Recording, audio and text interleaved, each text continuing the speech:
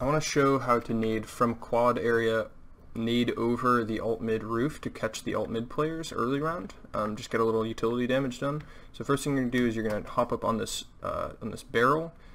So that's just as your starting position, and you're going to aim at this first rudder thing right here.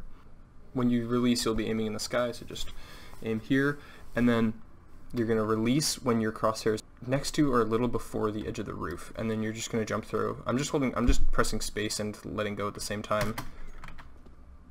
There you go, and that'll nade over. And you can do it as a Molotov as well. The Molotov will land like there-ish, so people can still theoretically hop over like this and do this jump.